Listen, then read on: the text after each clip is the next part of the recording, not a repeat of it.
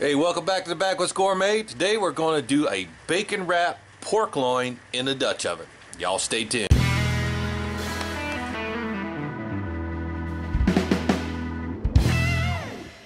Okay, here's our pork loin. All we've done with this guy is we marinated it, salt, sugar, and a little bit of pineapple and rosemary for about 5 hours. We poked a hole in him down here and stuffed him full of fresh pineapple, get a little moisture inside, and season it with Backwoods Gourmet rub on the outside. Over here we have on a piece of cellophane we have prepared a bacon weave. Didn't show you how to do this, but it's not that difficult. Plenty of just search that on YouTube to find out how to do that. That's how I found out how to do it. So we're going to wrap that around that pork loin. Alright, we gotta get this pork loin roast onto this bacon, and we're gonna do that real simple. We're gonna take whatever side we want to be up, we're gonna lay it right in the center of our bacon weave. Now, remember we have this on cellophane, so it's gonna be easy to just lift it up on one side, bring it on, and get it started on your roast. And then we're going to roll it just like that, right in that bacon, kind of tucking it around. Then we're going to grab the ends, just kind of like a sausage. We're going to twist the ends up of our cellophane, and that'll pull your bacon in tight to your roast.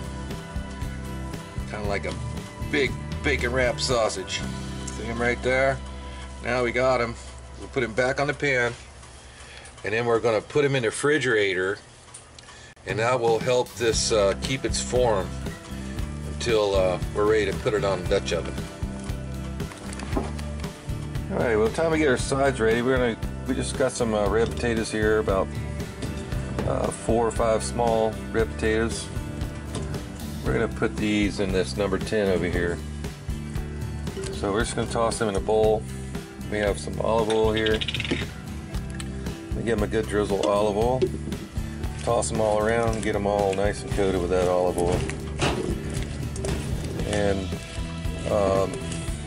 no big secret here. We're just going to give it some of this McCormick steak seasoning, Montreal, and I'll show you what we do next. You just give them we gave them a good coating of Montreal, and toss them around, sure that gets stuck to them everywhere. And then we're going to squeeze a lime over top, and you might have seen us do this on shore lunch. This lime really wakes up these potatoes. So we got our Dutch oven over here already ready to go, already oiled and ready. So we're just going to go ahead and dump those guys right in there. Lime juice included, and we'll get that ready to go on the coals.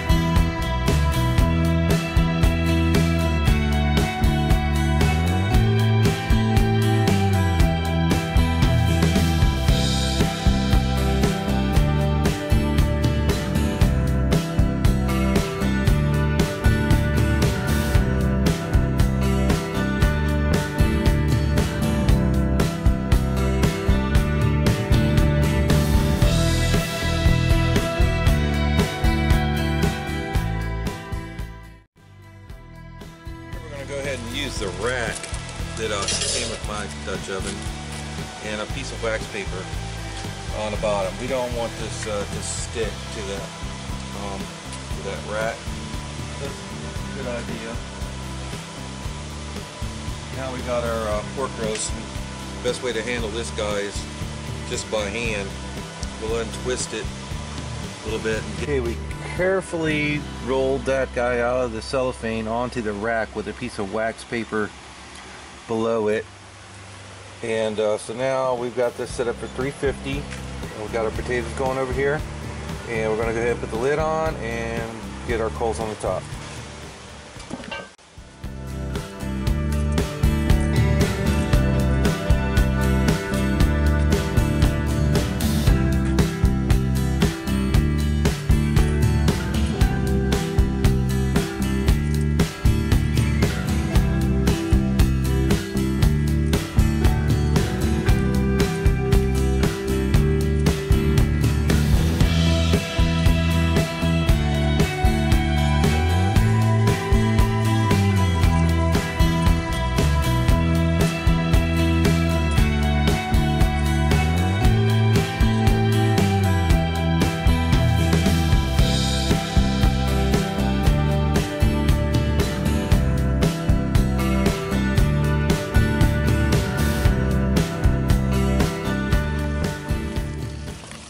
You're going to have to go in here and stir these potatoes every once in a while. Flip them around, they get nice and soft. Don't want them to burn on one side. Looking really nice, getting nice and soft. So this is doing pretty good.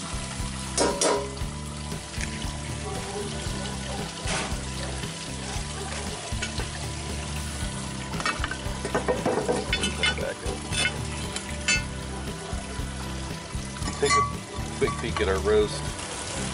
Okay, we're going to go here and take this guy's temperature. You can see it's at 124. Just a little while longer. We really don't want to go too much further. About 145, 150. So we fire some new coals for the top. We'll finish it off. Okay, second set of coals on the pork roast. I'm going to try to brown that bacon off, finish it off, put a few more over here on the potatoes. They're almost done. Just try to get a little brownness on them. So I didn't add anything to the bottom, just the top. Okay, I just took this guy's temperature. He's at 157. It's actually a little farther than I wanted to go. I only wanted to go to 145. We're just going to go ahead and put them on the plate there. See us nice bacon wrap. And we don't want to overdo it. Pork loin is very easy to dry out. We're going to set them over here, put some aluminum foil over top of them, and let them rest for a little while. And these potatoes are done too. You want to come on in and look at those. They're gorgeous. Good, so we're going to just set them aside here. Take them up.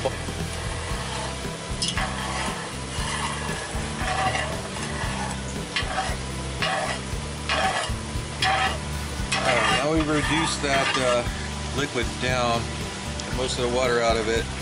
I'm going to go ahead and sprinkle a little bit of flour in there. What we're going to make here is a roux.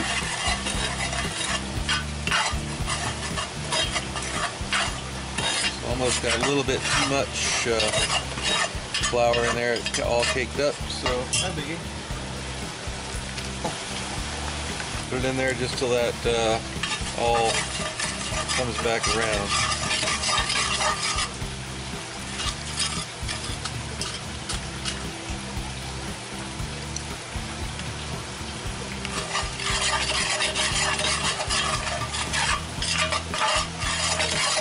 We want to brown this flour. See, it looks kind of brown now. That's probably just from the dripping. The extra out. We'll save that for later. Now we're just going to pour in some nice cold milk. Just a little. That'll come back back up to a boil, and now we'll start making a gravy. We also got some water standing by. You see how it's thickening up? Just want to put in a little at a time.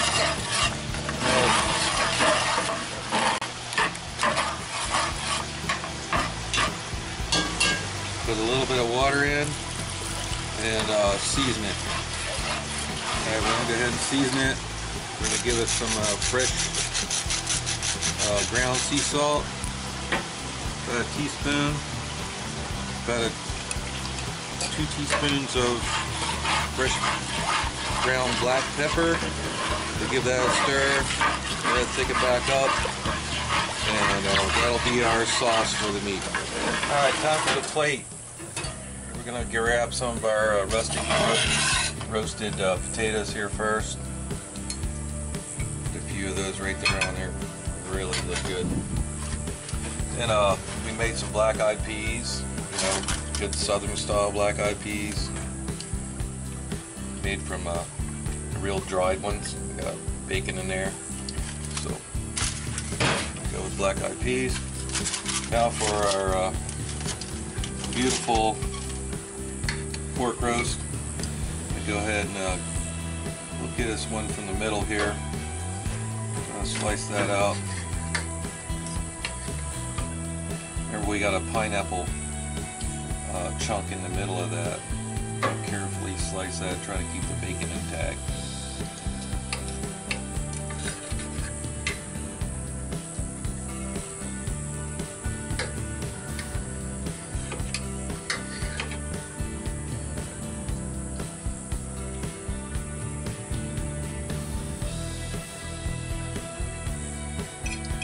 Beautiful pork loin with bacon wrap. And then last but not least, have a little bit of our gravy we just made there. Bring that over the top, just a drizzle. Get a little drizzle on the potatoes. Piece of basil, garnish. There we go. Hey folks, the dinner was awesome. The pork roast was just about perfect. Those potatoes with the gravy, oh my god, just off the chain. Black-eyed peas, good old southern style black-eyed peas, can't beat them. Hey, thanks for watching the Backwoods Gourmet today. If you like what you're seeing, hit that like button. And as always, please subscribe, share, comment. We'll try to get back to every single person. We'll see you next time.